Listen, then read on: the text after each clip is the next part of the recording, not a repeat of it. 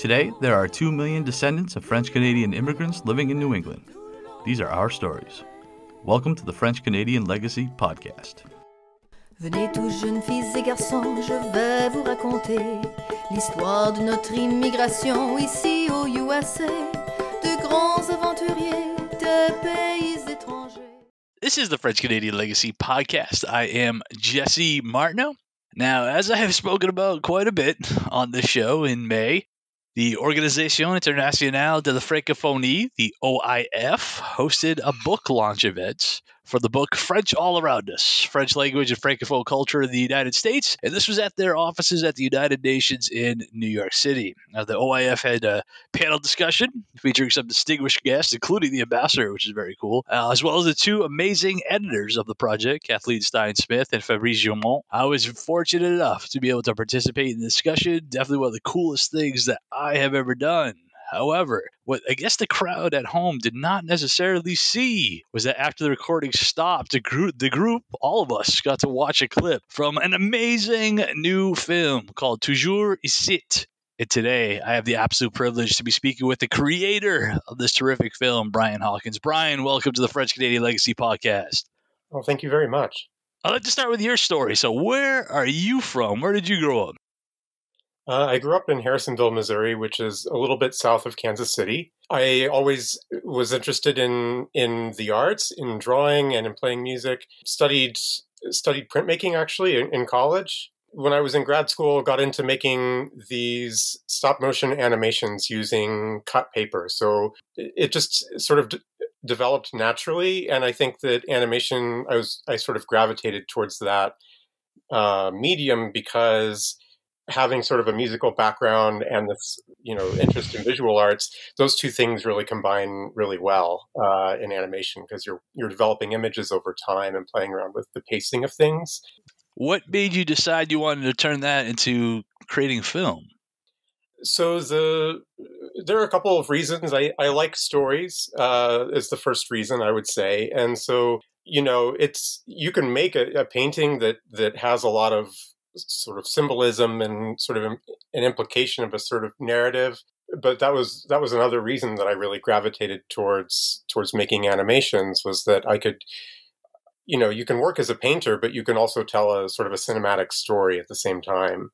I also, from childhood really was interested in history, but not really in the sense that it's taught in schools most of the time where it's a series of dates and battles and things like that. I really had an excellent teacher at one point who really made us a connection with just sort of everyday life in the past and kind of tried to teach us how to think about, the past, not necessarily being, or history, I guess, not necessarily being the accumulation of these large events, but also just the way that everyday people have lived their lives over the years and how that has a huge impact.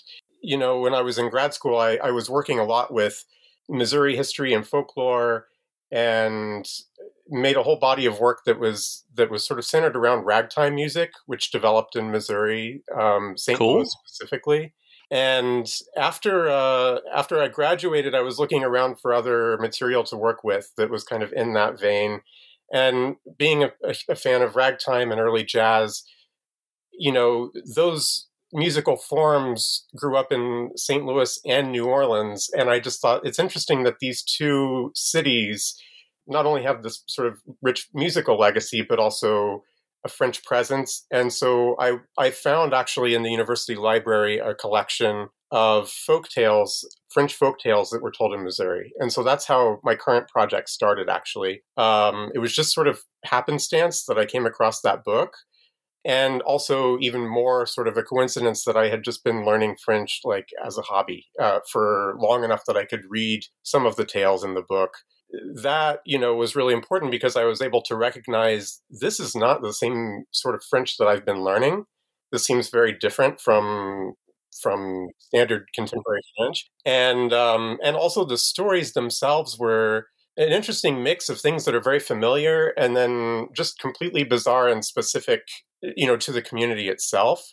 So I was really entranced by that. And that was at a time when there was quite a bit of coverage of the people in Old Mines, Missouri, who, there was a group of people who were teaching Pawpaw French in St. Genevieve and St. Louis. And so there was a sort of flurry of media coverage at that point that, the dialect is disappearing. People are trying to do something about it. So I sort of sat on it for a couple of years before I came to the realization that I should drive out there and just see if I could talk to somebody about all of this. And so that's how my project really started. I met Natalie Vilmer, who has really devoted most of her adult life in one way or another to preserving her ancestors' legacy in Old Mines. And she really helped a lot and put me in touch with a linguist that she worked with in the 1970s to document, some of the last native speakers in the area too. I'm always curious now because I didn't know a ton about the Franco story in that region at all growing up here in New England. But I did have the opportunity. We had an episode on Saint Genevieve and that whole area, which was really, really cool. Is it safe to say that outside of that, maybe that immediate vicinity, the French story is not entirely well known? Yeah, I mean, I grew up on the other side of the state from there and didn't really know much about it. They tell us about the French trappers having a presence in Missouri, and of course Lewis and Clark whenever they came through. Sure. But that tends to be kind of the beginning of the story, right? Or the narrative whenever you're in high school or grade school. Even for people who are local, I actually had an aunt who lived in DeSoto, Missouri, which is very close to Old Mines, and whenever I started working on this project, my dad, he hadn't really told me, but my grandma, thought that we were related to the French people from the area, but she never had time to really look into it. She just had an obituary. And so he said, okay, if you're going to St. Genevieve, sure, take this and check it out. And so it did check out that we are related to the Greyford family. It was one of the first families to kind of settle in St. Genevieve. And it's just, I don't know, it's bizarre how these things kind of come together. And I don't know if I ever would have found out, if I wouldn't have been working on this project. Yeah, the story's not that well known even here. Probably people who grew up in St. Louis, have a better idea because St. Louis has a lot of pride.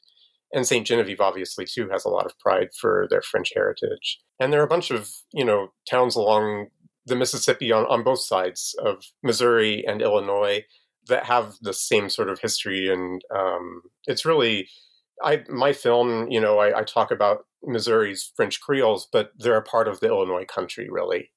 It's just that the culture lasted longest, I would say, in Old Mines, Missouri. So let's talk about this film. For those who are looking to see the film, what can you describe the film? Because it's different. It's very, very cool. Well, thank you. The film is still in production.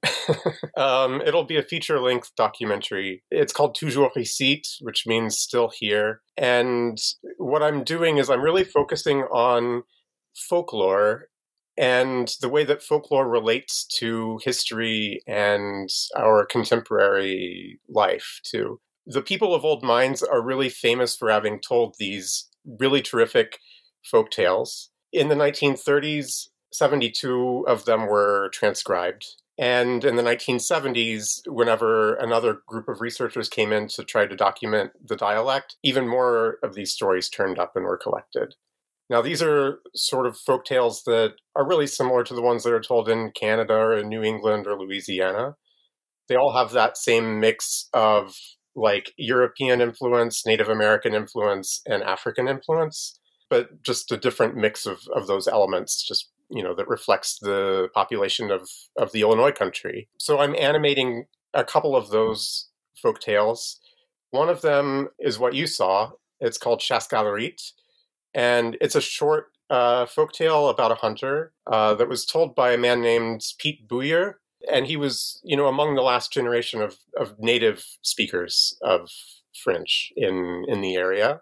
And I was just really lucky that there was a recording made of him telling this story and I chose it because not only is the story terrific, but it's not published anywhere. So all of the collections that were made, it shows you that they still missed, I mean, who knows how many stories were not collected that were really popular. And so that's one. And another one that I'm working on presently, I'm about halfway finished with the animation for this one. It's called Le Petit Bœuf aux Cornes d'Or, the little bull with golden horns. I might change the title just because it's not that exciting. But anyway, that's what it's called in the collection published by Carrier. This one was transcribed in the 1930s, and it was told by an elderly gentleman who I haven't found reliable birth dates for him, but he was an old man in the 1930s and had a very, very rich vocabulary and a good control over the French dialect in the region. So I wanted to include it because this transcription, was made phonetically, so we understand using that kind of how it sounded. And then obviously we have, even better examples from the audio recordings that were made. So I'm using that, and we'll be narrating it, and people will be able to watch these in the French dialect with, English subtitles or maybe, French subtitles too, if that's something that they're interested in doing. And then the rest of the film is really live action, documentary footage that I've been shooting in the present day. So with people that are still living in old mines. The artwork, because as the gentleman is telling this story of the Chasse Galerie, I hope I'm pronouncing that somewhat right. Yeah. You have your artwork telling the story as well. Can you talk a little bit about that process? Because I would wonder, as an artist, if I wouldn't be nervous, anxious going in, trying to depict, especially some of these better well-known stories that people have told over and over again, that others have a definite image in their head of what the story looks like, and now you got to come up with an image to go along with the gentleman telling the story. I think that would be tough. It really was tough. There's no time frame given really when the story takes place. He doesn't tell you, what he's imagining. And so I really went back and forth on, does this take place in the 1930s? When does it take place? And I decided that because of the themes in this story, which has to do with a hunter who wants to marry the local Indian chief's daughter, that obviously limits the time frame a little bit. And it made sense to shift it all the way back to sort of the beginning of the French settlement of the region in the 1690s, really, because there's some documented historical events that happened with these early marriages between French coureurs de bois or voyageurs who married, Indian women in the area, usually in the Illinois tribe. There are a bunch of tribes that made up the Illinois Confederation. And one of the best documented marriages is one between Marie Rouenza and Michel Eco. And so I kind of decided, okay, I'm just going to treat this folktale as if it's sort of the fantasy version of these real events, because that, I think, allows me then to segue into a discussion of the actual history in the region in the documentary. So it was pretty tricky. And, I spent a lot of time trying to make sure that, representing the Kaskaskia, it's hard to know exactly how to go about that because there are so many conflicting reports of how people dressed and presented themselves from that time period. And so that was probably the hardest part in terms of figuring out how the characters should look. I'm sure I got it wrong, but I tried to do the best I could. And there are a couple of hand-painted deer hides and buffalo hides, I think, that are kept in the Musée Quai Branly in Paris that they think they come from the Illinois Confederation at about that time period. So I did incorporate some of those robes into the film as well. So it's kind of fun to do that sort of visual research and then also just go off and be imaginative and kind of fill in some of the other gaps. But yeah, I mean, I think everybody has a very different idea of what these things look like if you just hear them as tales. And there is a pretty big responsibility, I feel, to present something that is sort of unique, that will capture people's attention. And one thing that I want to do with this film is to not kind of make it so that people think, oh, well, these are the two folk tales from old mines that are the most indicative of that body of folklore or what, I don't know, whatever. I really want with this project to pique people's interest and say, look, this is just a taste. There are so many other folktales that are incredible that you could dive into if you think these two are cool. You know, each one of these tales has variations too, depending on who was telling it. That's something that, you know, in the documentary, I really want to drive home, that this is a living tradition, and it can continue to be a living tradition. These tales play a central role in my film Toujours Icitte because they linguists used them, like I said, over the course of the 20th century as a way to get people talking. So not only were they gathering these really interesting stories that survived possibly for close to 300 years, you know, in that community, they also are a great way of sort of gathering information about the local variety of the French language. And then I think that the tales also form sort of an interesting link between the period where people were speaking French in this area and the time now when the French language has mostly disappeared. People like Natalie Vilmer, who I've been working with, her dad was one of the informants for these researchers that came through in the 1930s. He told some tales. Her aunt told a bunch of tales. Her grandfather did it almost like semi-professionally. I mean, he worked as a farmer and a blacksmith and earned a living, but he also told stories. Sure. And she remembered him talking about walking, I think it was about 8 miles from Old Mines up to Fertile, Missouri. And he would leave, you know, around dinner time, I think, tell stories all night, and then walk home at 1 or 2 in the morning if he didn't stay up there, you know.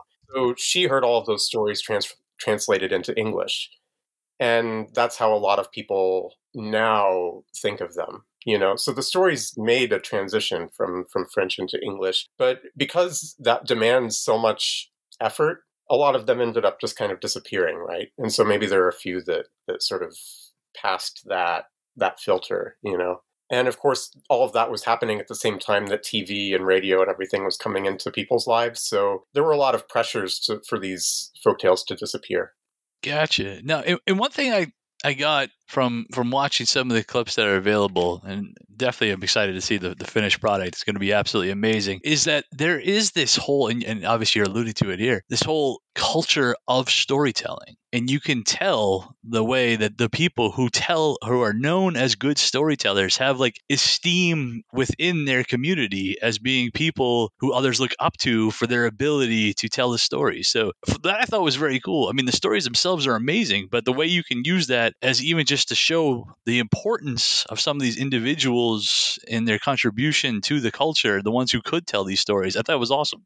Yeah, it was a really serious affair for people. I mean, it was a good time. You know, people were having fun. Just like Sure. musicians, you know, there's a difference, I think, between someone who enjoys playing the violin, but maybe isn't like, you wouldn't necessarily want to listen to them, and people who really master Sure. the instrument.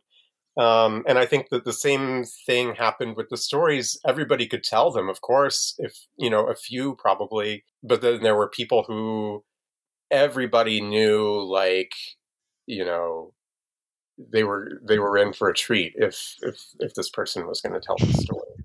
And one of them, you know, is the storyteller that is the source for the one that I'm working on right now, whose name was Boy Bourassa. Everybody in the 1970s on these recordings that I've been listening to, you know, when people would talk about the old storytellers, his name comes up consistently. Everybody talks about Boy. Another one was Ben Coleman. Those two were Carrier's informants. And then another researcher from the same time period, his name was Ward Dorrance. And he just gathered maybe 6 folktales. There's a lot of overlap between what he gathered and what Carrier gathered. But his informant was Natalie Vilmer's father, Max, like I said. And so, you know, there were a bunch of people who could tell them, and I'm sure they just scratched the surface, but they did an incredible amount of work in the 1930s. Something that's kind of interesting to note is that, you know, those informants were all men and the researchers were all men.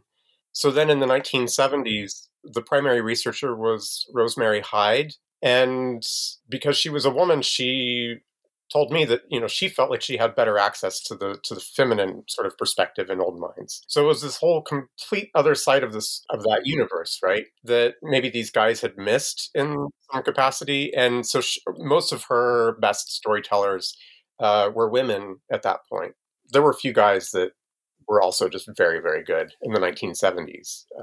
But it's interesting to see, just the gender of the researcher can play a huge role in the kind of, results that you get at any given time.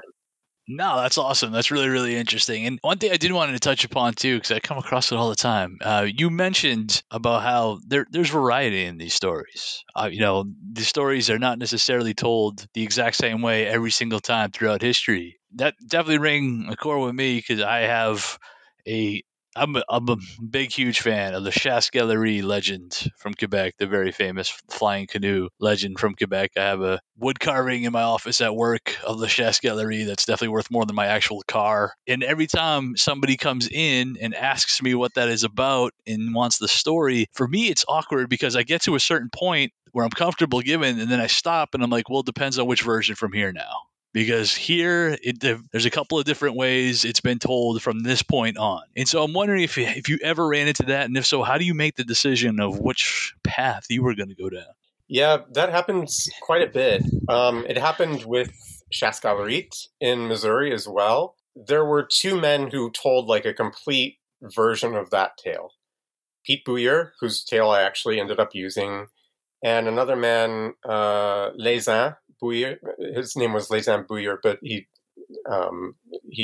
was not actually closely related to Pete. There are just a ton of Bouillers. Sure. And they pronounce it Bouyer, but in English today, but the name is Boyer. Anyway, those two told this tale with some pretty big differences. Pete is the one who named the hunter Chasse Galerie. Tales of Chasse Galerie existed in Old Minds. I think normally he was going through this, sort of flying through the sky with a pack of hunting dogs. So not necessarily with the canoe, but he would have hunting dogs a lot of the time. And there was a story about Chasse Galerie he wanted to go hunting on a Sunday morning instead of going to mass. That's the reason that he was condemned to hunt through the sky for all eternity.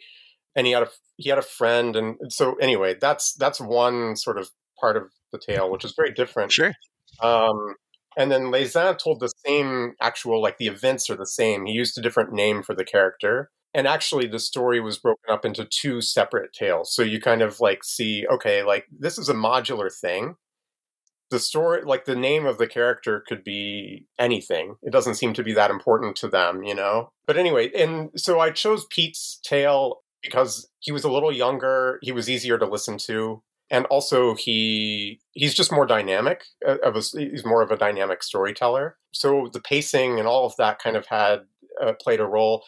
Lézin actually had maybe a better vocabulary, but he had to search more for his words. So all of that kind of affects the pacing, right, of the film. So I made some decisions.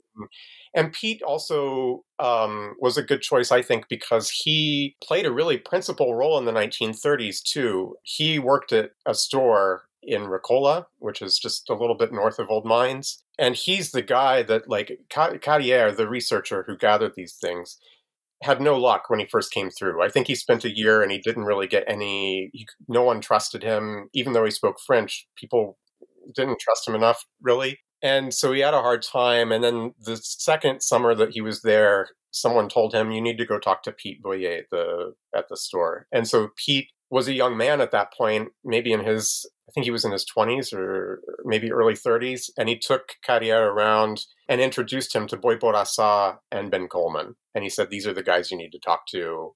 You can use me as whatever credibility I have will get you in the door. So I think having that link, he's the guy that actually took Carrière around, is really important, even if maybe he is a great storyteller himself by the time this was recorded in the 1980s. But, even if he hadn't been, it's nice to have that link, I think, too. There's a lot of variety.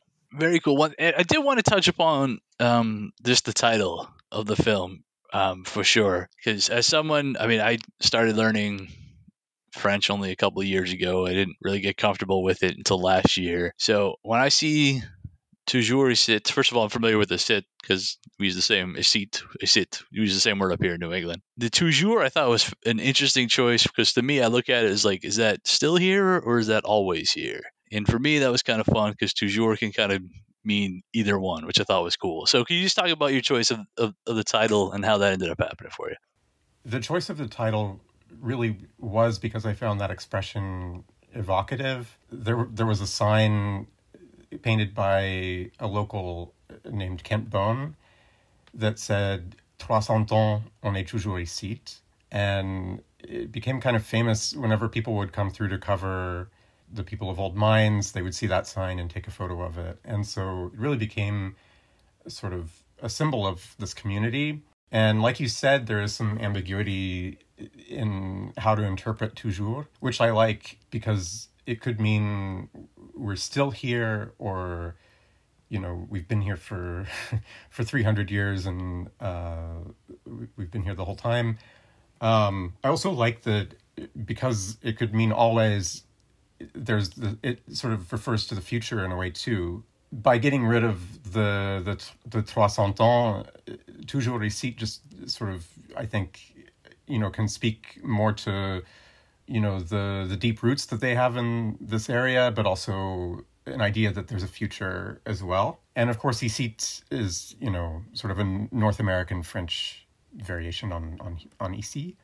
So I liked that it had that sort of, that word as well in the expression.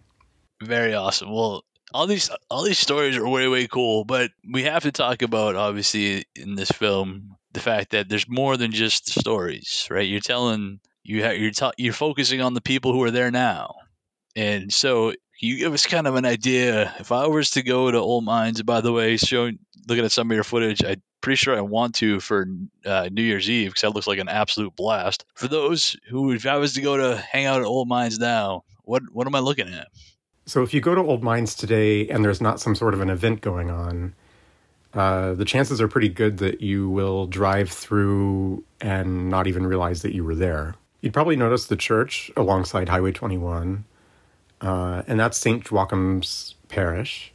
And it's truly the heart of this community of Old Mines. And it has been for 200 years. They're celebrating the 200th anniversary of the parish this year in 2022. So this presence of the church and the relative isolation of the community, you know, they really played a principal role in making sure that the culture, the French Creole culture, survived in Old Mines through the 20th century, when there was so much pressure for them to assimilate. And so what makes Old Mines really special, and what I really want to show in my film, is that it's an everyday part of life. It's not something that really is geared towards tourists. It's just life is still lived in many ways the same way, although a lot of things have changed. You know, one thing that really I have focused on with my film that sets it apart from other films that I've seen that have gone to Old Mines or covered this region is that I've really invested heavily in going through all of the archival material that has been gathered, really beginning in the 1930s, but then there was a huge effort in the 1970s, beginning with the Missouri Friends of the Folk Arts, Natalie Vilmer, who I mentioned, and Rosemary Hyde Thomas, the linguist who came through. They, in the 1970s, recorded hundreds of hours of interviews with locals. And so what's kind of resulted from all of that is that it's hard for me to, I guess, really articulate what makes Old Mines so special for someone who's just visiting today, because I've spent an equal or maybe more time with, you know, these recordings of people who've passed away, that last generation of French speakers, as I have with people who are still living there today. And so I have these access to these layers of time in one place. And I think that'll come through in the film, because you start to see these threads that are connecting people over generations, right? And I think that's really what makes Old Mines really special, is that you can look at how people were engaging with each other in the past, and you see those echoes today that are not really just like your average sort of American small town experience. So there's something very special there. But, you know, the things that make it very special are things that also make it really hard for tourists to appreciate. And so if you don't know anyone in Old Mines and you're really interested in the Illinois country and that, you know, the French history here, my recommendation is to go to St. Genevieve, Missouri, which is about an hour away from Old Mines. It's right along the Mississippi, easy to get to from St. Louis. And it's an older settlement than St. Louis, and it was really the center of commerce during its heyday. So what happened is that there's just a huge amount of this French colonial architecture that's preserved in St. Genevieve in its original location. So you get like a really good idea of the scale of things and how walkable it is. And it was recently made a national park, actually. So, you know, there are displays and guides there to help you make sure that you're really getting everything you can out of your experience. It's just an incredible place. And they actually have 3 out of the 5poteaux en terre construction, like, houses in the United States. It's incredible. They also have the common field. It's still there. It's still unfenced, just like it was. You know, in the 1750s and 60s, there was a flood, I guess. So 1790s, you know, the field itself played a really important part in the Illinois country and French settlements in North America, because the soil was so fertile that they supplied, you know, all of the wheat for people. So anyway, I would really recommend going there and seeing everything that they have to offer as a way to kind of get your feet wet and start meeting people. The other thing is that, like, if you can plan your trip accordingly, you can go to Old Mines when an event is going on, and that probably would be the best overall situation, because you could see St. Genevieve, and then you could go maybe to the Fête de l'Automne in Old Mines, which is something that's put on by the Old Mines Area Historical Society. It's the first weekend in October. They have Dennis Stromat playing music, and there's dancing and food. And then another sort of festival that's really public-facing in Old Mines is called the Rendezvous. They have 2 of them. There's one in the spring and one kind of in the fall. And they are kind of like a living history sort of festival. Next year, on top of those 2 things, next year is huge for Old Mines, because they're going to be celebrating the tricentennial of their community, of, you know, French presence in La Vieille Mine. And so there are going to be events going on really every month. They're still being planned, but, you know, if you want to visit Old Mines in 2023, that's going to be a very special time to come, I think. Yeah, you're telling Mike to maybe we got to schedule the French Canadian Legacy podcast field trip. This has been very, very cool. I've had an awesome opportunity to talk about Toujours Icitte and the filmmaker, Brian Hawkins. Brian, if somebody wants to watch this film, where can we send them? People who want to check this out, who want to make sure to get notice when it's available. How can we make sure people have the opportunity to view this? The best thing to do is to go to my project's webpage on the Center for Independent Documentaries website. We have a relationship, the CID and me. So any donations that people want to make to the production of the film are tax deductible. And whenever the film is finished, they will, of course, be notified, and, you know, we'll have you know, some publicity through the CID. So that website is documentaries.org/toujours-icitte. And that's TOUJOURSICITTE with a hyphen between the S and I. Sorry. So anyway, that would be very cool. That would be the best place. You can also check out my personal website, which is brianhawkinsartist.com. And there, you know, you'll be able to, there's links to my Instagram, which is mostly what I use, I guess, for social media. So people can see clips there. I'm also releasing these short animations of the folktales sort of independently of the project, just as a way to kind of start reaching out to people. We wouldn't know each other if Valerie hadn't been shown at the OIF, and so it's possible that people can catch it at a festival. I don't have any on the horizon right now, but I've applied to a bunch, and so we'll see what ends up coming through for the fall. And then that's the best way for people to find out about the project whenever it's finished, following those things. I really appreciate that you had me on, though. It's really fun to reconnect. Yeah, I'm definitely glad we had this opportunity. I appreciate you very, very much for coming on. I think it's going to be super exciting. We'll definitely make sure Mike links in our descriptions to put links directly so they can be able to follow you. So definitely really appreciate you coming on, Brian. This is awesome. Well, thank you, Jesse. Now our fathers look at us and sigh with despair, to think that everything they love we simply do not share. But the spirit never dies, our culture will survive.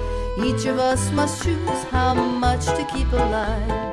Each of us must choose how much to keep alive. Special thanks to Josie Vachon for providing the music. You can find more about her at josievachon.com. This podcast was produced and edited by Mike Campbell. If you have any questions or comments, please email us at fclpodcast@gmail.com. You can also follow us on Facebook, Twitter, and Instagram at FCL Podcast for more information about the topics discussed.